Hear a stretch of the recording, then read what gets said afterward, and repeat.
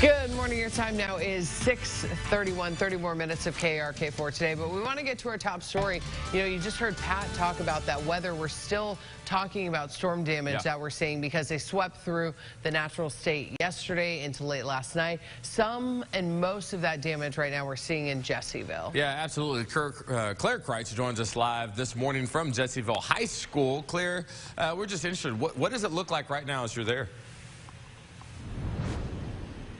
Yeah, DJ, when we were pulling in, we saw several downed trees and some down power lines. Now, if you take a look behind me, look at this. These are the stadium lights, and you can see that storm just snapped this pole in half. There's also debris lining the bleachers and the fence. Students were in school when the storm hit. About 900 people packed into the safe room, and no one was hurt.